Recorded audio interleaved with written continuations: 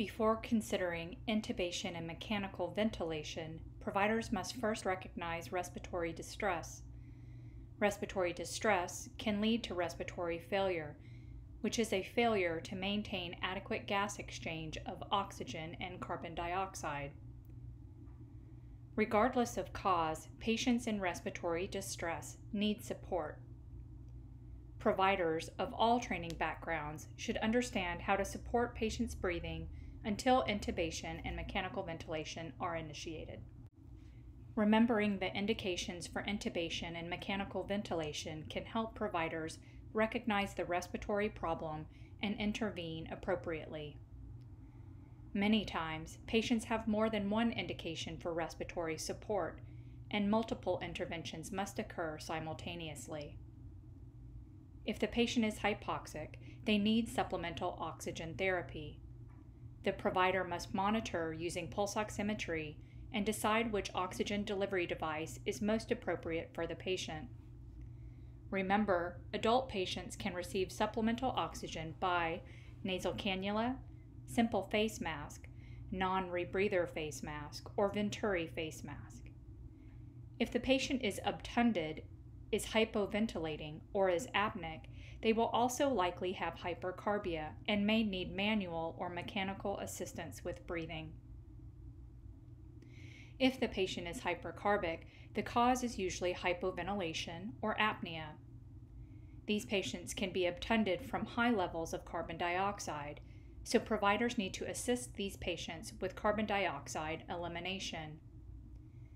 This can be achieved using manual ventilation with a bag mask device or by applying non-invasive ventilation support such as CPAP or BiPAP. If the patient is oversedated, leading to hypoventilation, then reversal medications should be considered. These patients require supplemental oxygen as well. Patients can have increased work of breathing for many reasons.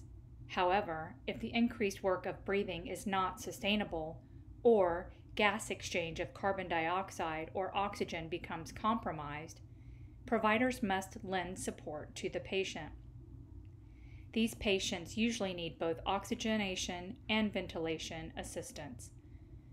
Additionally, the obstructed airway needs to be opened in order to get oxygen in and carbon dioxide out.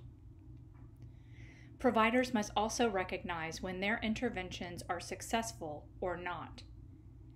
If the patient improves with any of the above interventions, then the provider must continue to closely monitor the clinical status. If the interventions fail to correct the problem, the provider must quickly call for help and continue to support the patient until intubation and assisted ventilation can occur. The first step in airway management is recognition of respiratory distress or failure. Once recognized, the provider must quickly apply oxygen and pulse oximetry. This should also initiate a call for help. If the patient is not breathing adequately to maintain oxygenation, then manual assistance of breathing is indicated using a bag and mask device. If the airway has obstruction, then it must be opened using the head tilt and jaw thrust or by inserting an oral or nasopharyngeal airway device prior to bag ventilation. Oxygen flows on the bag mask device should be at 15 liters per minute.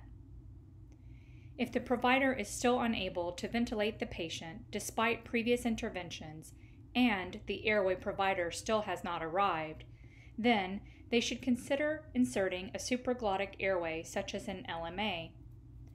Once the LMA, or laryngeal mask airway, is inserted properly, the bag ventilation system can be used to support the patient's breathing. If the respiratory failure is unlikely to resolve quickly, the patient will need intubation and to be placed on a mechanical ventilator for support. In an emergency, opening an airway and assisting a patient's breathing is more life-saving than intubation. The provider must open the airway and maintain a good seal on the face mask to ensure each manual breath enters the patient's lungs. Opening the airway involves pulling the mandible or jaw up toward the mask. It does not involve pushing the mask down onto the face. If the provider is unable to maintain a good seal with one hand, they should ask for assistance and perform a two-handed technique. Providers must watch for chest rise and fog in the mask to ensure sufficient breath delivery. If you do not see chest rise, the breath is not entering the patient. Inserting an oral airway can also assist in holding the tongue forward during bag mask ventilation. Excessive pressure or ventilation against a closed airway can lead to gastric insufflation and an increased risk for aspiration. LMAs, or laryngeal mask airways, are designed to be inserted without using a laryngoscope or visualization device.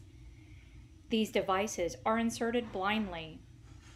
By design, once inserted, these devices will seat around the larynx and direct the incoming breaths anteriorly toward the trachea.